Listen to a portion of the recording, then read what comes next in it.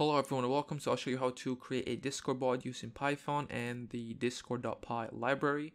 We'll also be using YouTube search to implement a simple search command that will search YouTube and return to us the first result for a given string in Discord. It will be very similar to the bot I made with JavaScript in the previous tutorial, which you can obviously check out if you want to create a Discord bot using JavaScript.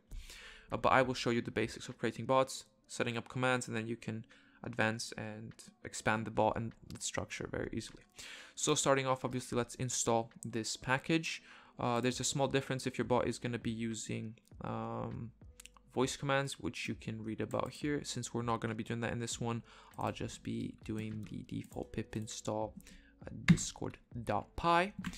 Let's go back to the table of contents and to the quick start. I'll copy this very simple example and then I'll explain a little bit, and then we can start the bot with the sort of example code and then expand on it. So line by line, this imports the package. This initializes a new client, as in a new bot. Client event is a decorator, and then the function we define below it is an event function. There's a set amount of them. One of them is on ready, there's on connect, on disconnect, etc, etc. On message, on ready is the one that gets fired whenever a user, as in the user, as in the client, as in the bot we create, gets connected, is online. This will get fired. This event will get fired whenever a message is received in any text channel that the bot is in. And here is where we will eventually put our logic for our commands. Right now there's only just one check, so if the message received comes from the bot himself, it will ignore the message, and then if the message is hello, it will respond with hello. And this is where we will define our token. Instead of hard coding it here, I'll create a new file named discconf.py, which will be a Discord config file, and I'll create a token variable in here and a prefix variable. The token will be the Discord token for the bot, and then the prefix will be the prefix for all commands related to this bot. Usually people use like exclamation point or plus or something. I'll use an exclamation point, but you can put anything in here, whatever you like really. Oh yeah, I need to do this to make it nice and clean. Okay, so now let's get the actual Discord token. So in order to do that, you go to the discordapp.com website, go to developers, go to the developer portal section. You create a new application and you give it a name. I'll name it Jimmy33 bot. I don't know. Hopefully no one has taken that name. And this is our bot now. So to actually tell Discord, yeah, this is going to be a bot, my good sir, we go to bot and then we go add bot, blah blah blah. Yeah, I'm sure this is going to be a bot, and we get the token here. Reveal it, copy it, whatever, same thing, we put it in here. We got the token for the bot. Easy, right? So we got the config done. Now we need to import this config in here. So we're going to say import. Now we're going to say from. Now we're going to say import the token and the prefix, but we gotta say from disc conf. Yeah, so down here we'll just, instead of your token goes here, we'll just put token. Now obviously in bigger apps you won't be creating a disc config file like this. You might be using a package, you might use .env files and load the environment variables in that way. It's really all up to you and the way you prefer to structure your apps. That's fine. So let's now start our application. In order to do that, we just say Python or Python 3 if you have Python 2 installed, and then app.py. This will start our bot, and it will say we are now logged in as Jimmy bot, whatever, right? Which is good. This is what it's supposed to say. I'll reformat this string a little bit in a more Python 3 friendly way and not use this format thing I don't like. So this looks a bit cleaner. Anyway, our bot is online, but as you can see, it's not on this pretend Discord server that I made. In order to get it in here, we need to go to OAuth 2, click on the bot thing here, and you'll get this link. You open this link up. It will detect your Discord account from the Discord app being open or you being logged in into Discord, you know. Okay, so when this opens, you'll have add bot to, and you'll have your like the servers you are the owner of that you can invite the bot to, and you can select one of those. I'll select my Vuka YouTube test. I'll click authorize. It will ask me if I'm a robot. I am not, and it will say authorize. So now if we go here, we have the bot Jimmy33 bot in here. So I can type that stuff in here, nothing's gonna happen. If I do type $hello, he will respond with hello, which is exactly what we wanted. So that's good, 10 out of 10. This code works, the bot is working, it's up, it's good. Okay. So now we go on to the second part, which is going to be actually implementing some logic and expanding the structure outside of just this like shitty one command thing. So I don't really like this check here. What I prefer to do is, I mean, it sort of makes sense to me, is make a check. So if the message, so inside of the message, you have this author dictionary, which in itself includes a bot variable, which is a true or false. So this tells you if the author of the message is a bot. So if the author of the message is a bot, I like to return it, as in ignore the message, because obviously you don't want bots triggering other bots to do actions most of the time. So this is just like a good thing to have in there. This will also ignore, like the bot will also ignore himself, because he is a bot when he sends a message. He knows that. So the next thing I like to also check is if the message that we are sending, or like that the bot is receiving, is also starting with the prefix we already defined before. So to do that, we say if message, and then we have this content, which includes the content of the message. And then we can say starts with, and then in here you define what you want to check if the message starts with that. So we'll say prefix, right? So if the message does not start with the prefix that we defined in our config file, it will just ignore the message, which is what you want to do, because you don't want the bot to just process hello, my good sir. You want the bot to process like exclamation point hello, and then something, whatever, exclamation point play music, exclamation point search YouTube, whatever, etc. Right? Makes sense. Moving on, what we want to do next is actually separate the command and the arguments that the bot will receive from the message itself. So you can do this in a lot of ways. I'll just do it in like a very shorthand way because it's just easy to do. So first we'll define the command. So the command will be obviously inside of the message content, right? So to get the command, we go message content, and then we slice this, and we just remove the first, the character at the index of 0 in the string. Afterwards, we'll split the string by empty space, because when you type a search command, or like a command, you'll say command, and then you'll say blah blah blah blah blah blah blah. So you want to split this up by spaces, right?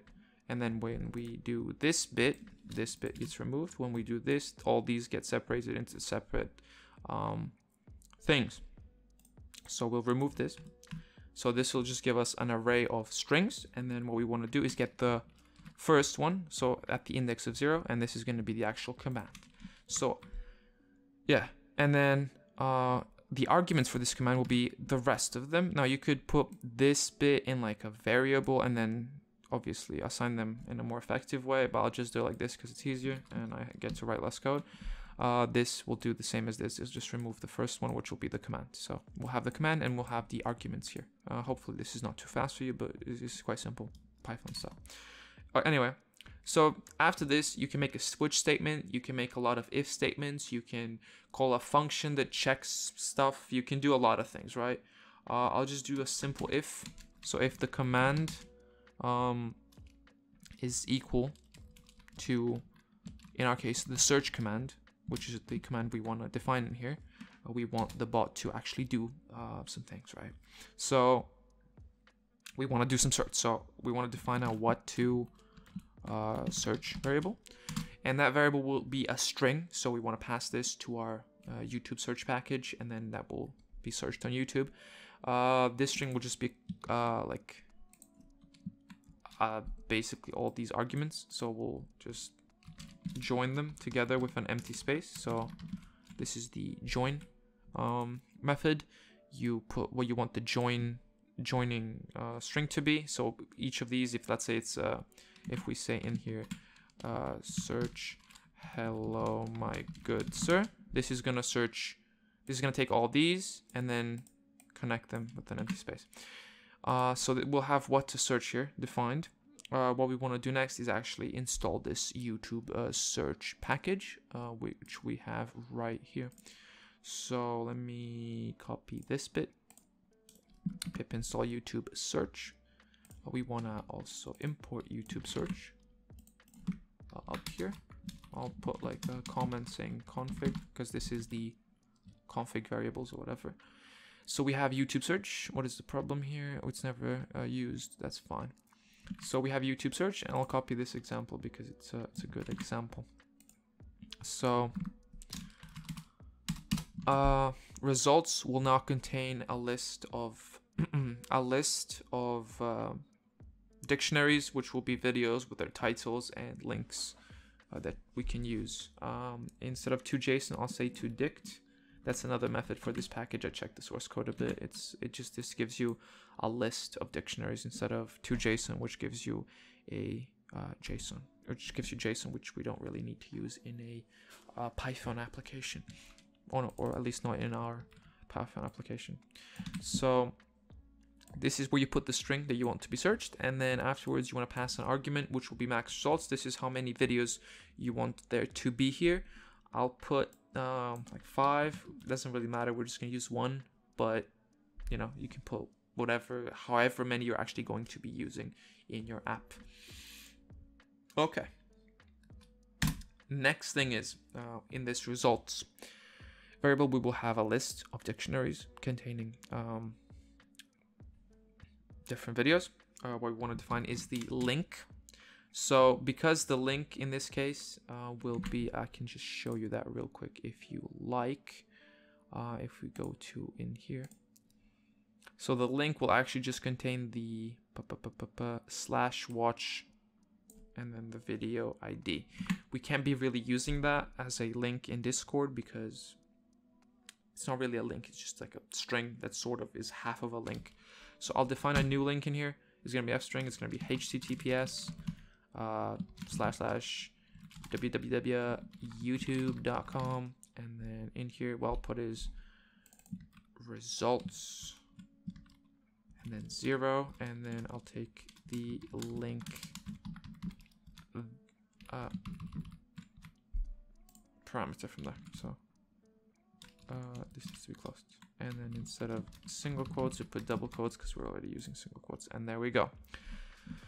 So this will actually have the proper link to our YouTube video that we want to display to the user. Hopefully that sort of makes sense. I'll also print in here the results. Results,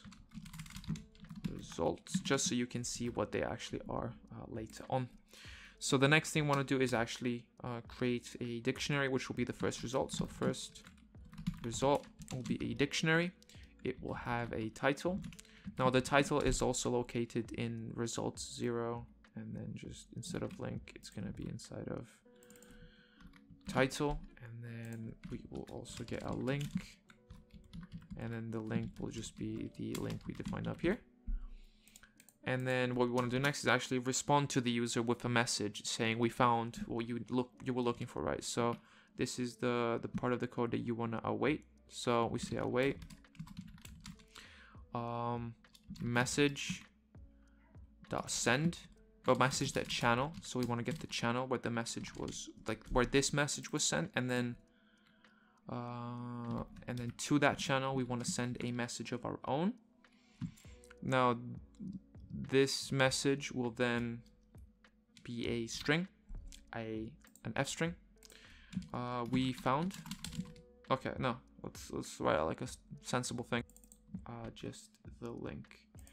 The reason I put it in a variable like a first result sort of dictionary is like if you're actually gonna be doing this, you won't be searching for stuff. You might be searching for like a video, and then you'll have like a player, and will join a channel, and then it'll just play the video that the person searched for. But we're not really doing that, so we're gonna do it like this. This is fine. Okay, so now we can just do the same Python app.py, and everything should be working perfectly, right? So we go in here, we then type search, let's search hello my friends, right? The first YouTube search result for hello my friends is hello darkness my old friend, 2017, and it can be found at this URL, right? And then in here you can actually see what the results, what the YouTube search package, what that returns in the results. It's a list of dictionaries with the title, the link, which is like sort of half a link, and then the ID, and then you have to construct your own actual link. But yeah, so this fully does work, and if you type something random, it will search for whatever this is, and then you can also just type search, like it works even with spaces. That's why we concatenate the string and join it together. Anyway, this is pretty much it. I might tidy up the code a little bit, but that's pretty much it. You can then expand onto this. You can add else if below this for more commands. You can make this like, you could add down here else if, or elif actually, and then you can keep going. You can make it a switch statement. You can do a lot of stuff. You can optimize this code. This is just a very simple basic example to show you how to do some very basic things and basic setup, and then it's very easy to expand this with more commands or make it more modular if you wish to do so. Hope you learned something new, and hopefully you can create your own Discord bots now and use them and abuse them. Thank you for watching, and goodbye.